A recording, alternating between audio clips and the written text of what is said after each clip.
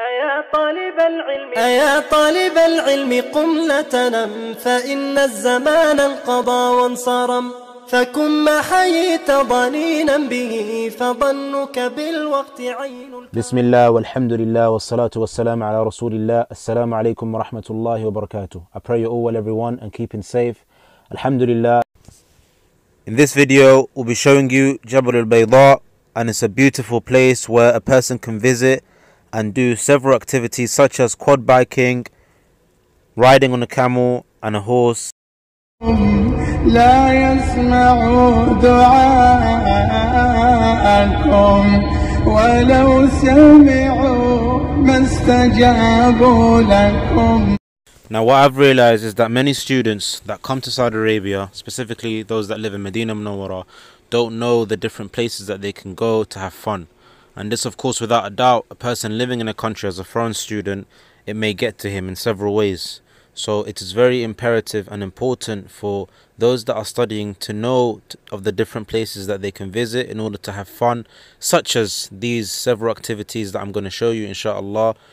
As you can see, the beautiful view and the creation of Allah, the Almighty, on the left and the right, palm trees, beautiful view. Now it's about 20 minutes from Madinah Munawwara, so if you are situated in the Jamia Islamiyya, the Islamic University of Medina, you will drive towards a road known as Uyun. Now as soon as you get there, you will see it's a place where it's surrounded by mountains. Now in front of us here we've got the quad bikes, so one can go and hire a quad bike for 30 minutes, which will cost roughly around 35 riyal for half an hour, and for 1 hour 70 riyal, which is really cheap.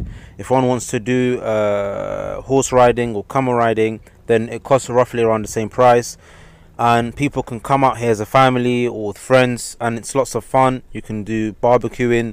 They have literally tents that you can just sit in under the shade, and it's really fun for a student to come out and, you know, take his mind off things, as you can see.